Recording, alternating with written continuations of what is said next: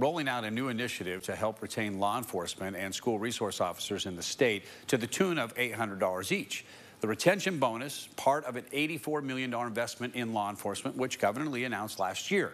State Capitol reporter Tori Gessner explains the potential impact that extra cash could have. Down the halls and past the classrooms, inside and out. Corporal Joshua Liberty provides protection for students and staff every day in Dickson County as a school resource officer. Once I became an SRO, I knew that was it was the only job for me. But his duties go beyond the badge. I think being able to be here, just smile at them, give hugs, high five them, talk to them. I think it gives them a positive outlook on their life, like, hey, somebody cares about me or somebody loves me.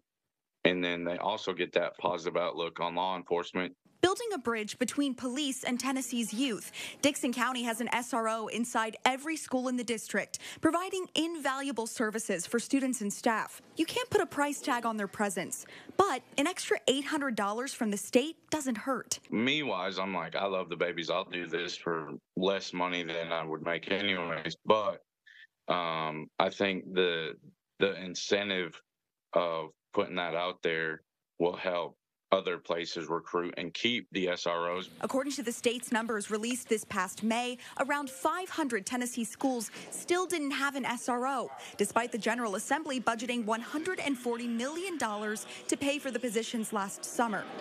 The $800 retention bonuses are part of an $84 million investment made by the state to help recruit, retain, and train law enforcement, announced last year. The extra $800 will be a big help, especially when around the time we're supposed to get it is in October. So, I mean, Christmas is right around the corner. While the saying goes, money talks, for Corporal Liberty, the students are the biggest perk of the job. It makes me a better person just being with them and making them happy. Reporting in Nashville, I'm Tori Gessner. Law enforcement officers who completed their 2023 in-service training and SROs who completed their 2023-2024 academic school year will be eligible for this bonus. $60 million of the $84 million allocated for law enforcement last year will fund the bonuses and other recruitment efforts. The remaining dollars help the agencies pay for training.